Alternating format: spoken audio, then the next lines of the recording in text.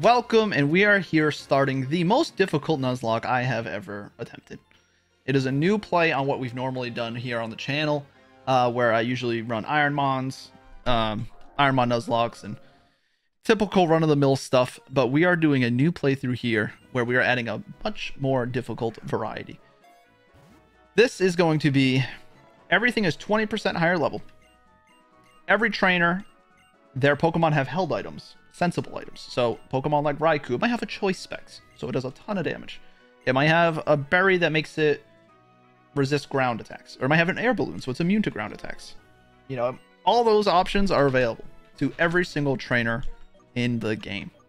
I also am implementing a level cap, so I cannot over level beyond the ace of each gym leader. I have all the levels written down, and I'll keep, referring to that over time throughout the playthrough. Also, I'm going to be playing on set mode, so I don't get the switch priority whenever they send out a Pokemon. And lastly, there will be no healing in battle. So it's going to be a much more difficult playthrough. But this one is going to be regular Nuzlocke, not an Ironmon. So I will be catching every single encounter I go for. None of it will be... it's not going to be, if I catch something, it has to join the team and take something off. So make sure you get your nicknames ready. Get your nicknames ready because we are going to be catching a lot of Pokemon. A heads up.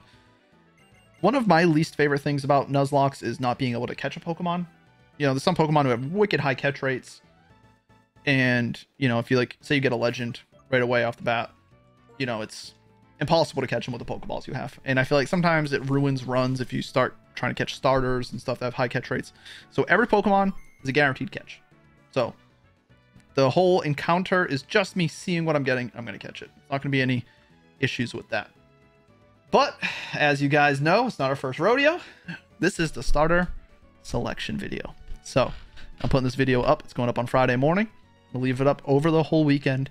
You guys vote for which starter you want and leave nicknames for the starter and for the rest of the game, because I'm going to be catching a lot of Pokemon and I need nickname suggestions. I always say every single video that you guys watch of this, if you guys keep up with it as it's going live, always put your nicknames down, because always put your nicknames down,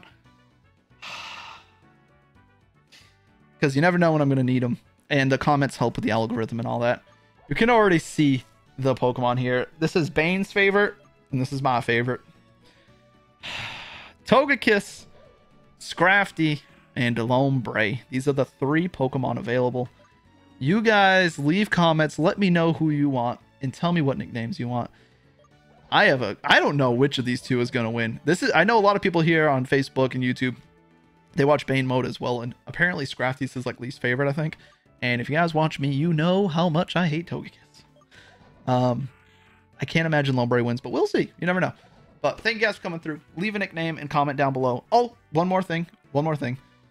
Another difficulty thing. Pokemon will have better movesets. One thing I forgot to add. So not only will they have held items, they'll also have better movesets. Not Pokemon I catch, only trainers Pokemon.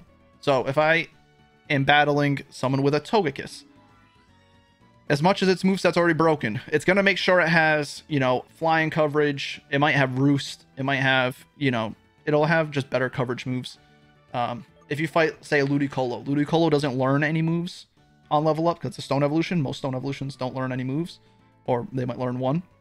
So some Pokemon just are locked in with pretty bad movesets. Ludicolo, for instance, I think he gets Nature Power and Astonish and something else that's Absorb or Mega Drain. So he'll have probably Hydro Pump, Giga Drain, and, just much better moves. So it's going to make it much more difficult. I don't know if we'll be playing this game multiple times until we beat it, if that's going to be the YouTube series, or if it's going to be one and done, see how far I get, and then we try to do another game. But I'm excited to try something new with you guys. Leaving me also some suggestions what we could call this. I don't know if I call it a Breezlocke.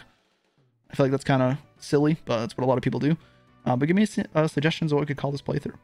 And yeah, see you in the next one. Peace out.